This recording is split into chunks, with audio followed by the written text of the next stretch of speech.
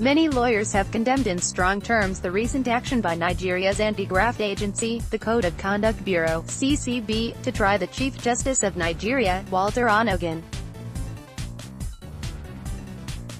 Mr. Onnoghen is set to be arraigned by the Code of Conduct Bureau at the tribunal on Monday on 6 counts of alleged false asset declaration. The CJN was accused by a group, the Anti-Corruption and Research-Based Data Initiative, headed by Denis Aghanya. Mr. Aghanya is a former official of President Muhammadu Buhari's defunct political party, Congress for Progressive Change. Following a petition by Mr. Aghanya's group, dated January 7, Mr. Onnoghen appeared before the CCB on Friday and explained his stance on the allegation against him. In copies of the charges, obtained by Premium Times, the CJN is accused of operating multiple accounts used for the transfer of foreign currencies, including US dollars, euros and pounds. In separate reactions, the Nigerian Bar Association and individual lawyers condemned the move and accused the executive arm of the government of desperately seeking to intimidate the judiciary. The NBA condemned the speed of the investigation and trial of Mr. Onnoghen, describing it as a validation of the fact that President Muhammadu Buhari's federal executive has directed the current development. If one contemplates the fact that the CCT arraignment is scheduled to take place on the 14th of January 2019, we have in total a record number of three working days between the receipt and processing of the petition, investigation, preparation of charge and ancillary processes and the arraignment. Such unprecedented speed and efficiency in Nigeria's criminal justice administration. It is clear, given the rush with which this matter was conducted by the CCB, that the NJC was not privy to it, and did not conduct its mandatorily required disciplinary processes prior to the filing of the charge before the CCT. As a final point, it is also difficult for a disinterested observer not to see a pattern of consistent assault by agencies of the FGN on the heads of the two independent arms of government, the NBA said in a statement by its president, Paul Usoro. Femi Falana, photo credits, newsbreakers. In his opinion, a senior Nigerian lawyer, Femi Falana, described the move as a prosecutorial misadventure, and called on the Justice Minister, Abubakar Malami, to immediately withdraw the charge. The charge against the Chief Justice of Nigeria, Justice Walter Onnoghen, ought not to have been instituted at the Code of Conduct of Tribunal in view of the case of Nanjiwa v. FRN, 2017, LPELR 43,391, wherein the Court of Appeal held that a judicial officer who has not been investigated by the National Judicial Council and sanctioned for misconduct cannot be arraigned in any criminal court in Nigeria. As all authorities are bound by the Court of Appeal verdict, the case should be withdrawn by the Attorney General of the Federation without any delay because it is likely to be a prosecutorial misadventure. In a similar reaction, another senior advocate, Rotimi Oganeso, expressed shock at the development and wondered the role of the president's legal advisors in the matter.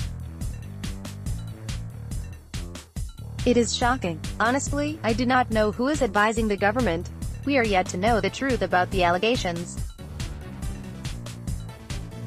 But which country will dock its #1 judge in this manner? You served the Chief Justice with papers on Friday expecting him to be in court on Monday. It is indecent and revolting. Why this time? Is it to heat up the polity? There is something called discretion.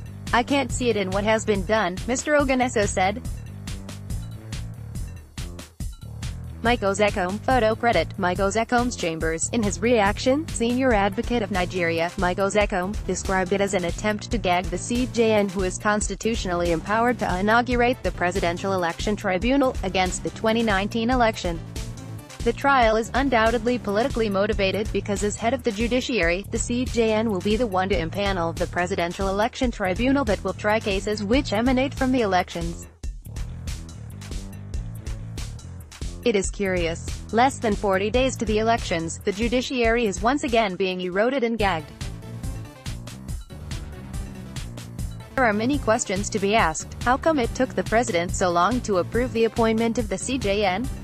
How come they did not find this allegation since?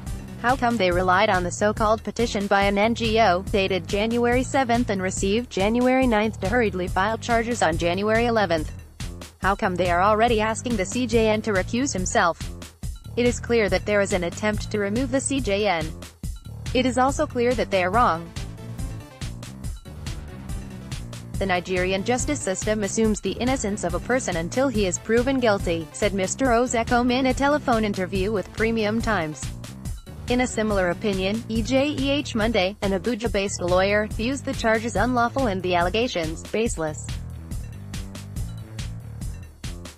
By the authorities of Nigeria and NGWUTA cases, you can't prosecute a sitting judicial officer in any court or tribunal in Nigeria without first subjecting him to the National Judicial Council (NJC) for investigation and discipline by virtue of Section 158 of the 1999 Constitution, as amended. Also, an Abuja-based lawyer, Denis Aghanya, condemned the planned trial of the CJN, describing as unlawful and the climax of attacks against the judiciary. In all the years that I longed and dreamt of being a lawyer have I seen the judiciary under so much attack. It is so unfortunate that the caliber of politicians we have today, especially in the executive, are using the power they have to intimidate the judiciary, the third arm of the government, which has the power to protect the country from the excesses of other arms of government. By virtue of Part 1 of the Third Schedule of the 1999 Constitution of the Federal Republic of Nigeria as amended, the National Judicial Council is empowered to exercise disciplinary control over judicial officers against whom allegations and complaints of misconduct have been made. Pursuant to this provision, there has been enacted Judicial Discipline Regulations 2017, which provides the procedures for laying a complaint and every step that will be taken therefrom. Furthermore, the procedure for the discipline of judicial officers was deliberately provided for under the Constitution to protect the independence of the judiciary and to uphold the doctrine of separation of powers, said Mrs. Onnoghen. The lawyer explained that despite being the head of the NJC, the CJN is not immune to punishment within the judicial arm of government. Consequently, any allegation of misconduct should have gone through the proper channel of laying the complaint and allowing the NJC to handle any such allegations, she said. Also, a civil society organization, SERAP, in its reaction condemned the planned trial.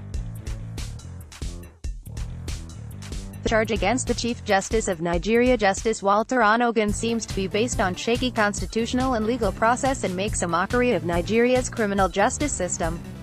This move could hurt Ed Asarok's fight against corruption and should be stopped immediately, the group wrote on its official Twitter handle.